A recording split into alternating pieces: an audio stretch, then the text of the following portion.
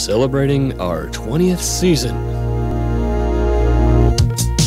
From the college by the lake, meeting the personalities and discussing the issues that affect all of Coeur d'Alene and the inland Northwest. We are the North Idaho College Public Forum.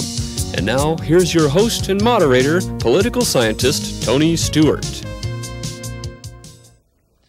Today, we're very pleased to welcome to our program Congressman Richard Stallings, who serves the 2nd Congressional District of Idaho. He was elected to the Congress in 1984 and re-elected in 1986, 88, and 1990.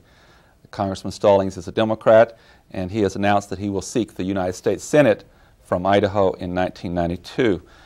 Congressman Stallings, welcome to the program, and we look forward to dealing with a number of national, international issues in the next 30 minutes. Tony, it's a real pleasure to be here. Thank you very much. Before I introduce our panel member two, I would also like to thank you on behalf of all of us at North Idaho College for the scholarship that you gave this year to a student at North Idaho College. I know that you give scholarships from your salary around the state, and thank you again. Well, I felt that was an honorable thing to do. Since I did not agree with the pay raise, I thought that I could either turn it back to the Treasury or let some Idaho student benefit from it, and I think the latter is the wisest way to go. And as always, I'm happy to welcome Janelle Burke, who is an attorney in the state of Idaho, and she is a regular panel member. We shall ask Janelle to commence the questioning. Congressman Stallings, it's a pleasure to have you here today. One of the questions that I know is on everyone's mind across the country is that of the economy, the state of the economy. What do you perceive the state of the economy to be, and what would you like to do about it? Well, the recession has been slow to reach Idaho, and so a lot of our people have not really felt the impact, although I would say in the Silver Valley, in North Idaho particularly, and some of the mining and timbering communities, they've been hit a little harder than they have in the southern and eastern part of the state. But there is a serious problem in the land. It's taken the president some time to finally realize that we do have a recession. And it's a different recession. It's different than anything else we've had in our history. And this is a recession that is hitting the white-collar workers equally. In the recessions of 75 and 81, we had large numbers of blue-collar layoffs, but in fact the white-collar side of the economy was growing. This time, both white-collar and blue-collar have seen job losses. And that's why I think it has been such a serious problem nationwide. We in the Congress have tried to at least extend unemployment benefits. There's not a lot that we could do without administrative leadership, but we did try to extend the unemployment benefits. We passed 2 bills. The president vetoed both of those. Finally, this last month, he agreed with us that the unemployment benefit needed to be there for folks who had lost their jobs and had, frankly, run out of options. There will be some discussion of a variety of growth packages, tax cuts, job creation kinds of possibilities. The tax cut operation takes a while to be felt. It'd be into 93 and perhaps even into 94 before people saw any benefit from that. I don't think that's a particularly wise way to go, other than you do get a little spending money into the hands of people that need it, such as the middle class. But again, it was a while getting there, and I'm not sure the kind of impact that would have on the recession. The other, the job creation, takes a considerable amount of money, and frankly, we've been robbed. Our generation has been robbed by the 1980s, in which under the Reagan administration, they ran up huge deficits. It used to be that during times of recessions, we could go in and spend on a deficit side to create jobs and get people working and get the economy turning. We don't have those options. The deficit this year is over $300 billion. We've tripled the national debt since 1981, and so it is really a frightening prospect that we don't have a lot of options to deal with this recession. We hope that it'll bottom out. We hope that through continued sales internationally, that through some economic development within our own country, that this will turn around. But I don't see a lot of change in the next 4 or 5 months. Congressman, I'd like to talk about this, the session that's just ended recently, and you've already indicated that one of the acts that took place was, after some debate over a number of months, is the extension of unemployment benefits to those people that had expired with their benefits. One of the probably major bills that has long-lasting effect over the next 6 years is the appropriation, I believe, about $151 billion for transportation, highways, but I also believe maybe even mass transit and so forth. Would you take us through that legislation and the significance you think that might have? Well, I think it is probably the best job creation bill that we've passed. Again, I annoyed that it took us so long to get there because the economy was in the tailspin. That highway bill, $151 billion, 4 million new jobs. Again, it's mainly a blue-collar kind of an approach, but nonetheless, it would have been very, very helpful to at least ease the pain of this recession. As it turned out, it took us longer to get the package put together. Again, there were threats of a presidential veto, and we'd had to accommodate some of those concerns. This bill is significant in that it takes a new approach. In the past, there were all kinds of federal regs on how the money had to be spent. This particular highway bill gives the states a lot of options. For example, states in the east that are struggling with mass transit problems can use that highway money for mass transit programs, while we in the west, who don't have a lot of mass transportation opportunities and options, can use the money for highway infrastructure, strengthening current highways, just doing a variety of things that will best benefit our own state. And I think that's very powerful and very important because the states really are the best judges of what they need to take care of their own transportation problems. The bill will be very helpful in a number of areas. Idaho did very well. The amount that Idaho got was in excess of $800 million, and so you spend that over the next 5 years, and that will be very, very important. I made sure that there was some money in for a couple of projects, the Bryden Canyon project for North Idaho, some money around for Pocatello and Caribou counties. Senator Sims made sure there was some money in for a project out in Limhi County. So the state, I think, will do quite well by this bill. But more importantly is that we've got to make sure our infrastructure is taken care of, because the longer you wait and the more you let those roads and bridges deteriorate, the more costly it becomes to fix them in the long run. Although it has that immediate effect, well, I say immediate over next year, of starting some projects that will create jobs, but that has a long-lasting effect too when it affects the infrastructure in that way. And that's the key part to it. I mean, we're not just filling potholes and doing some cosmetic things to the roads. We're really looking at strengthening bridges, replacing faulty sections of road. It's going to be a substantial investment in the infrastructure of this country. And as dependent as we are on highways and on interstate commerce for food and just the wherewithal to carry on our day-to-day living, that's very, very important, because once your roads start breaking down, then the exchange of goods becomes much more difficult and much more expensive. So in the long term, the whole nation will benefit from this highway bill. I think it's a very good piece of legislation. Another issue that's been debated for over 2 years in Congress, and I know you've had very strong feelings about this, and it did become a reality this year, and that was the Civil Rights Act of 1991. Before that was known as the Bill of 1990. What's your reaction to... Well, I'm pleased. I've got to say I'm very pleased, because there are some nasty, racial, divisive overtones that's captured this nation. We saw that in the election in Louisiana just a few weeks ago, in which David Duke, Ku Klux Klan Grand Wizard, former Nazi, came very close. In fact, was responsible for knocking the governor, Buddy Roemer, out of that race. We're seeing episodes of racial harassment and racial problems through the country, and I think part of it was because of some of the attitudes that had come out of presidential races. The Willie Horton commercial a few years ago tended to open the floodgates for this racial divisiveness. The bill, Civil Rights Bill, was necessary. It did not break a lot of new ground. It merely restored the rights that people had up until the courts made their decision in the late 80s. It merely restored those rights with one exception, and that is we expanded it so that women would have the right to sue for being sexually harassed. It was really a contradiction in the sense that a black woman could sue if she were harassed because of race, but not because of sex.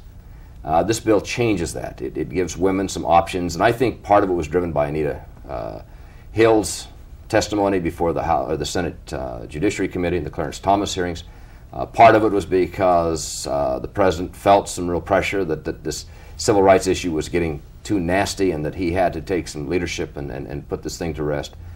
Again, we passed it. It was labeled a quota bill, threatened to be vetoed. Some changes were made. They were purely cosmetic because it was essentially the same bill that we passed. He finally came around and signed it, and I think it was a proud day for America, because that's one of the things that set this nation apart, and that is that we recognize people on the basis of merit and on the basis of skill and the basis of willingness to work, not on a racial or a sexual stereotype that puts people in a different class than what we would want them to be. And so I think it was the right thing to do. I'm glad I voted for it all along. I think we can still make some improvements there, but for the time being, we have taken a major step towards restoring justice in this country.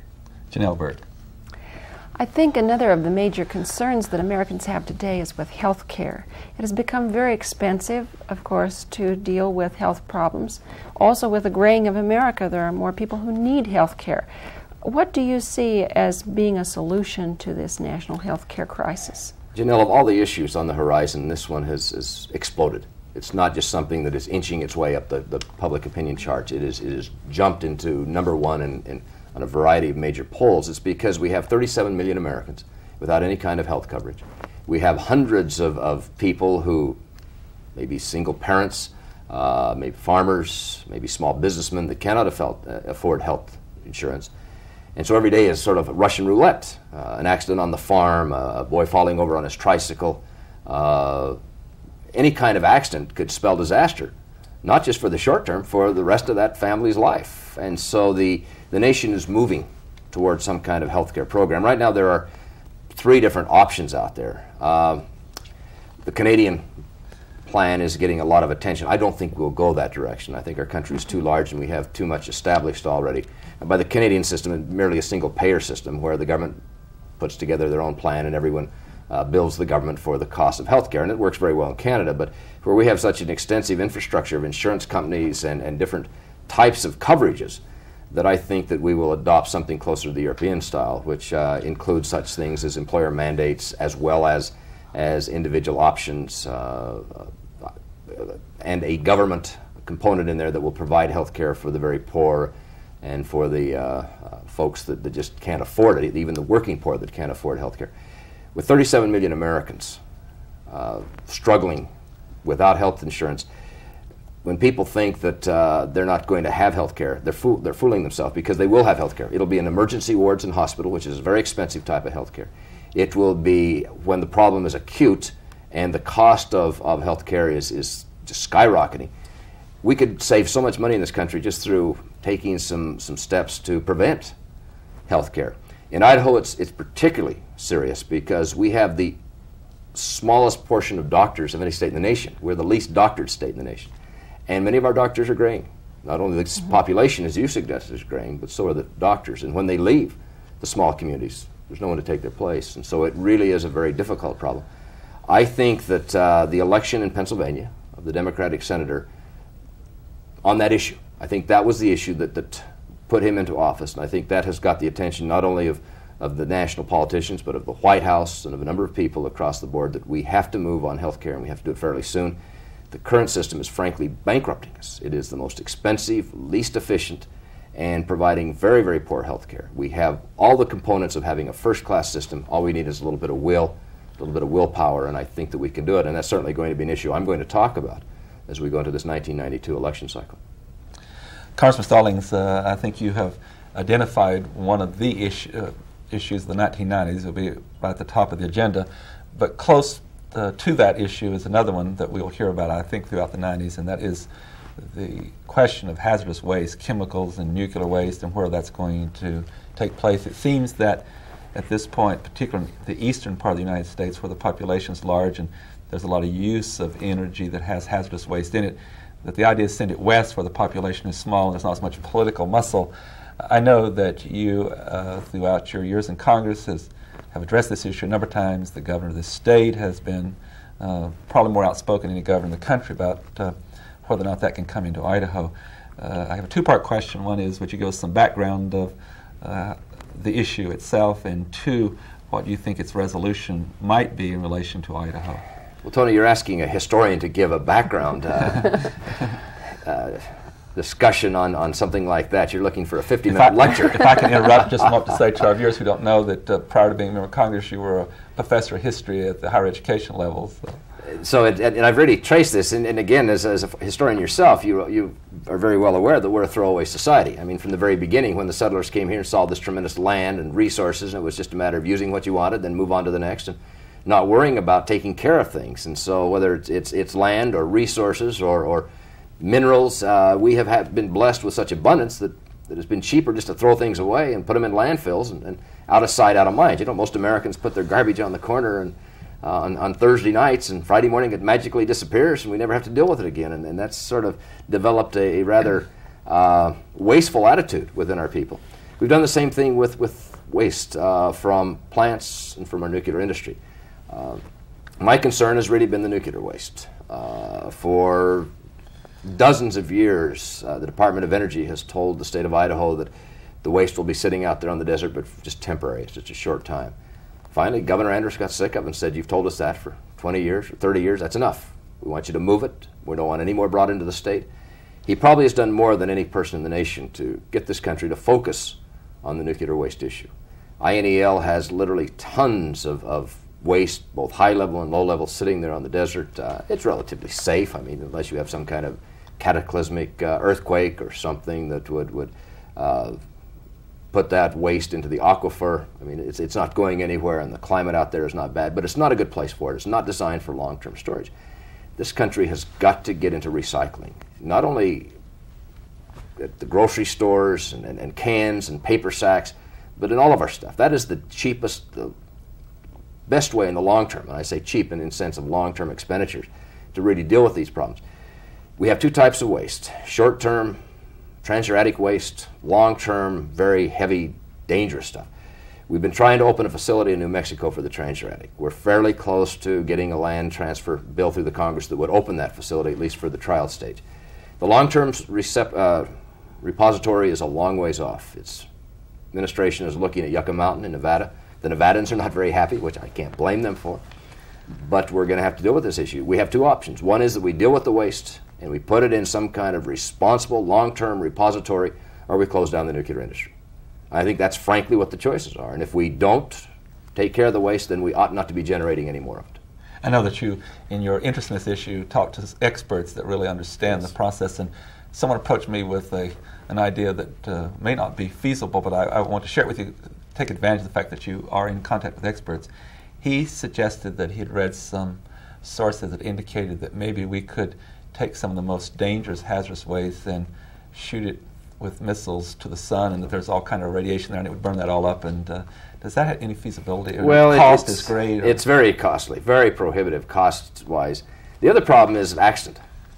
You know, we're having trouble putting small nuclear reactors into things like the lab or into the Mars probe, just because of the possibility that if that doesn't work, and all of a sudden you have this nuclear garbage strewn throughout the northern hemisphere or throughout South America. The risk factor would be a great concern, but yeah, they're looking at that. That's an option. There's a much more practical option, particularly with the heavy waste, and that is by putting together a series of different types of reactors. There is a project coming out of the INEL that burns waste as a source of fuel. It would burn the waste from the other kinds of reactors, and by putting a configuration of different type of reactors into the scheme of things, and frankly, I think you're going to have nuclear energy in the future. I don't see any other options for long-term power source unless we make some breakthroughs through both fission and fusion. But as it turns out, we do have some technologies that could render much of that waste. You're not going to ever get rid of it completely, but you would change it from having a 100,000-year half-life to a few hundred-year half-life, which certainly handles the storage issue much more sanely. Yes. Janelle Burt. This time I'm going to ask you about a question that's close to home.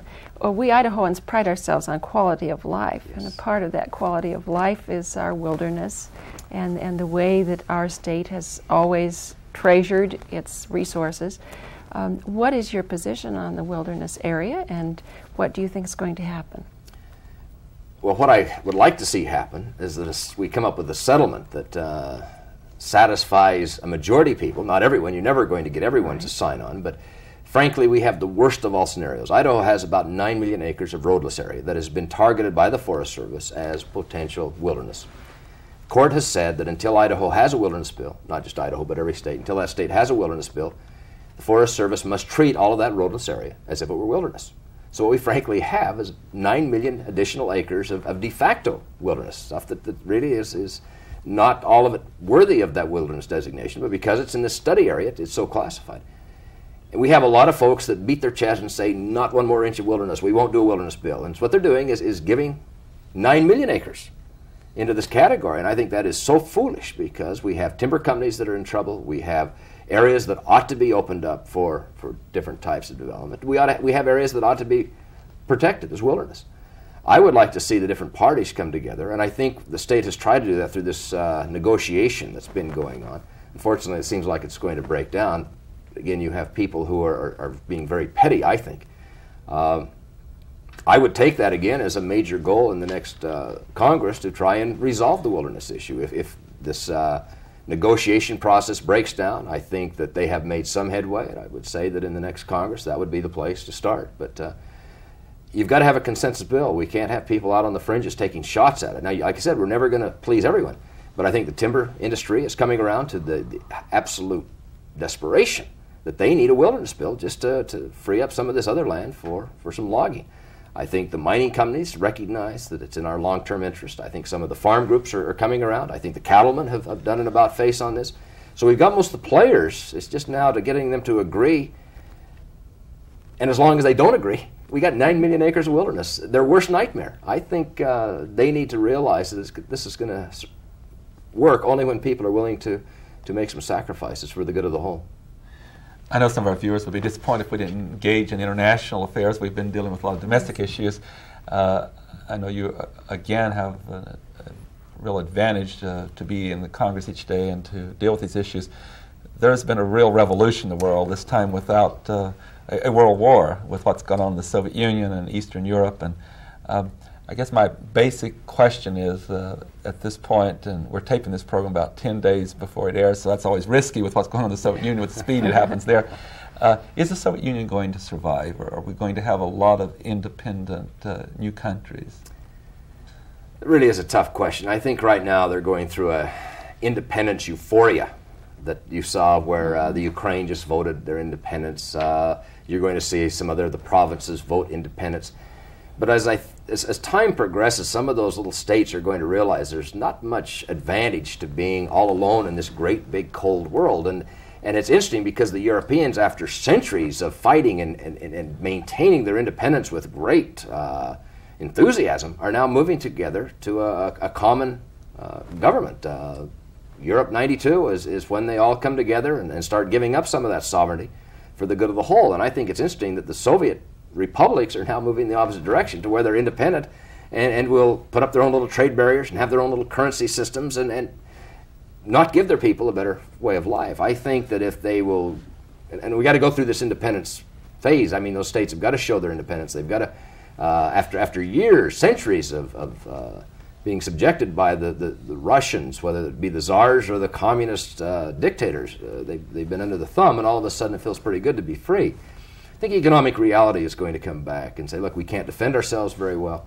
We can't really engage in trade. Most of those republics are totally dependent on one another for commerce, for trade. And so I think you're going to see the Soviet nation go through a process much like what we went through. Just after our independence, each of the 13 states sort of established their independence and thought that was pretty exciting for a while, but frankly, it's just not going to work out. They will find more advantages to being unified if they can come up with some kind of common government. I would think in the short term you'll see some kind of confederation system develop there in which Gorbachev still maintains some control, perhaps over the nuclear weapons, perhaps over some international kinds of issues, but the republics will develop a lot of autonomy, and that will only give way when they see the economic necessity of cooperation rather than this independence posturing. Congressman Stallings, you know, and I know you just made that comment. The good news is that a totalitarian system has collapsed, and there was a great threat to the security of the world, and we had so much emphasis on defense because of that. Now that there really isn't any major power that's totalitarian in nature, that's an immediate threat to the United States. With that in mind, what do you foresee in the next few years as our most important emphasis in international affairs? I think to continue to be the good model. That's where we come back to one of your opening questions, that is the human rights, the civil rights. I think that you can make a case that our spending trillions of dollars for defense is really what brought the Soviet Empire to its knees, and there may be something to that. But I think what really destroyed the Soviets was the American ideals, the ideals of equality and human value and human dignity. You can't break that. People want to be thought of in terms of a human being with rights and privileges and responsibilities, not in a number that's there just to produce like an ant in an anthill. And I think the ideas that we've espoused has really revolutionized the world. It has made dictators all over the world on both the right and the left very uncomfortable because of the notions of freedom and human rights that we've espoused. I think we've got to keep that up. I think we cannot let our guard down and start sacrificing some of our own rights. We've also got to reward those countries that behave and move in the direction that we think it's wise. And we don't have a lot of money. Again, we were robbed by decade of deficits, but we do have foodstuffs, and we do have technical advice, and we have good people that are willing to go live in those countries in expanded Peace Corps roles. There are a number of things that we can do to continue to set the example and set the model. We're not going to get there by giving away a lot of money. That doesn't really solve it, but we get there by showing American know-how and American compassion and American interest in their problems. And I think with that kind of spirit that we can continue this revolution. You're absolutely right, Tony. This has been the most incredible year or two in this entire century. And it has been an exciting time to be in Congress, and it's just unbelievable to see a person like Havel, Mr. Havel from Czechoslovakia, in prison one day, president of the country the next day, and speaking before Congress a week or two later. It's a marvelous time to be alive and to see what's happening. You got such a vantage point as a history professor, and with that in mind, have you read any time in history where the opportunity for democracy is as great as it is today? This is the most exciting time in the history of this world. We as a nation are dealing with problems that no other nation's ever had to deal with. Most countries deal with hunger shortages. Our problem is dealing with surpluses. Most nations have had to gear up for wars and constantly spending tons of money on defense. We are going to have to figure out what to do to dismantle our military operation. We spent almost $300 billion this last year on the military. Our next decision is how do we cut back without doing irreparable damages to a number of communities by closing down bases and closing down the military-industrial complex. It is an incredible time with great opportunities. If only we'd used a little more wisdom a few years ago and not run up these deficits, we could do wonderful things for our people. I think I hear you suggesting also that the fact that the threat has been so lessened abroad, the emphasis, or the American people are turning their eyes inward to some of the domestic problems? They are. In fact, we have somewhat of a disturbing trend here, and that is a little bit of isolationism going on, that people think that perhaps we ought to go back to the 1920s and roll up the borders and say we're not going to deal with the rest of the world. We can't do that. I've not been as critical of President Bush as others have, because one of the things that he was knocked around for was spending all this time on international areas. We have to continue to provide leadership in the world, but we do have to take care of our own. We cannot continue to ship tons of money abroad while our own people are going without. We've got to do a better job of taking care of our own domestic issues, and I think that we have the wherewithal, and we have the ingenuity, we have the mind. It's just putting the will and getting the public behind what we're trying to do. Well, Congressman Richard Stallings, thank you for being on our program. We've covered a long range and wide range of issues, both domestically and internationally, and we invite you to come back in the future. I will be happy to do that, Tony. Ladies and gentlemen, our guest has been Congressman Richard Stallings from the 2nd Congressional District of Idaho. We hope you've enjoyed our program. I'd like to invite you to be with us again next week at this same time when we shall discuss an important issue. Until then, please have a good week. I am Tony Stewart. The North Idaho College Public Forum was videotaped live from the studios of Telemedia Services on the campus of North Idaho College for viewing at this more appropriate time. We invite you to join us again next week for another all-new edition of the North Idaho College Public Forum on this public television station.